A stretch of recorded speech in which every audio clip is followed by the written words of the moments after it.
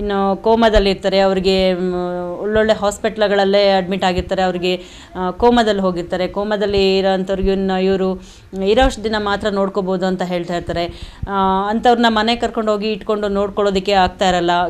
ಕೆಲವೊಂದು ಸಮಸ್ಯೆಗಳಿರುತ್ತೆ. ಇವಾಗ ಗಂಡ ಹೆಂಡತಿ ಇಬ್ಬರು ದುಡಿದ್ರೂ ಸಹ ಜೀವನ ಮಾಡೋದಷ್ಟು ಕಷ್ಟ ಅಂತ ಆಗೋಗಿರುತ್ತೆ.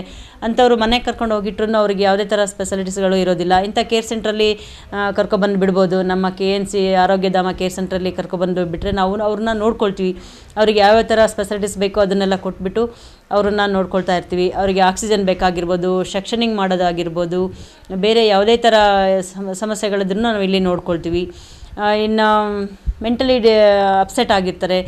ಒಂದು 45 ವರ್ಷ ಇರ್ಬೋದು, 40 ವರ್ಷ ಇರ್ಬೋದು, 50 ವರ್ಷ ಇರ್ಬೋದು, ಅದು ಯಾವುದೇ ಥರ ಇದ್ದಿದ್ರೂ ಅಂಥವ್ರನ್ನ ಸಹ ಇಲ್ಲಿ ಇಟ್ಕೊಂಡು ನೋಡಿಕೊಂಡು ಕೆಲವರು ಹುಷಾರಾಗ್ತಾರೆ, ಕೆಲವರು ಹುಷಾರಾಗೋದಿಲ್ಲ. ಹುಷಾರಾದಂಥವ್ರನ್ನ ಮನೆಗೆ ಕರ್ಕೊಂಡು ಹೋಗ್ತಾರೆ. ಕೆಲವರು ಹುಷಾರಾಗೋದಿಲ್ಲ, ಅವ್ರನ್ನ ಇಲ್ಲೇ ಬಿಟ್ಟು ಇಲ್ಲೇ ನೀವೇ ನೋಡ್ಕೊಳ್ಳಿ ಅಂತ ಹೇಳಿ ಇಲ್ಲೇ ಅವ್ರನ್ನ ಕಂಟಿನ್ಯೂ ಮಾಡ್ಕೊಂಡು ಹೋಗ್ತಾರೆ. ಅಂಥವ್ರನ್ನೂ ಸಹ ನಾವು ನೋಡ್ಕೊಳ್ತೀವಿ. ಆ ಥರದವರು ಹುಷಾರಾಗಿ ಹೋದವರು ಸಾವಿರಾರು ಜನ ಇದ್ದಾರೆ. ಹುಷಾರಾಗದೇ ಇದ್ದಾರೆ 100ಕ್ಕೆ 75% ಹುಷಾರಾಗಿ ಹೋಗಿರೋರು ಇದ್ದಾರೆ. ಇನ್ನು 25% ಹುಷಾರಾಗದೇ ಇರೋರು ಅಂತ ಇರ್ತಾರೆ. ಕೆಲವೊಂದು ವಯಸ್ಸಾದವರು ಅಷ್ಟೇ, ಒಂದು 50 ವರ್ಷ, 60 ವರ್ಷ, 70 ವರ್ಷ ಇಂಥವರು ಮೆಂಟಲಿ ಅಪ್ಸೆಟ್ ಆಗಿರ್ತಾರೆ. ಅವರು ಮನೆಯಿಂದ ಹೊರಗಡೆ ಹೋದ್ರೂ ಅವ್ರ ಮನೆಗೆ ಹೋಗೋಕ್ಕೆ ಗೊತ್ತಾಗೋದಿಲ್ಲ. ಇದು ನಮ್ಮ ಮನೆ, ಇದು ನಾನು ಮನೆ ಒಳಗೆ ಹೋಗಬೇಕು ಅನ್ನೋದು ಸಹ ಗೊತ್ತಾಗಲ್ಲ. ಗೇಟಿಂದ ಹೊರಗಡೆ ಹೋಗ್ಬಿಟ್ರೆ ಇದು ನಮ್ಮ ಮನೆ ಅನ್ನೋದೇ ಮರ್ತೋಗ್ಬಿಡುತ್ತೆ. ಅಂಥವ್ರನ್ನೂ ಸಹ ಇಲ್ಲಿ ಕರ್ಕೊಬಂದು ಬಿಡ್ಬೋದು.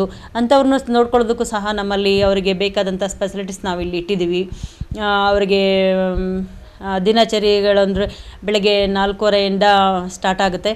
ಅವರಿಗೆ ಸ್ನಾನ ಮಾಡಿಸೋದು, ಸ್ನಾನ ಆದಮೇಲೆ 6:00ವರೆಗೆ ಕಾಫಿ ಮತ್ತು ಹಾಲು ಬರುತ್ತೆ. 8 ಗಂಟೆಗೆ ತಿಂಡಿ ಬರುತ್ತೆ. 10 ಗಂಟೆ 10:10ವರೆಗೆ ರಾಗಿ ಗಂಜಿ ಅಥವಾ ರಾಗಿ ಮಾಲ್ಟ್ ಕೊಡ್ತೀವಿ ಅವ್ರಿಗೆ.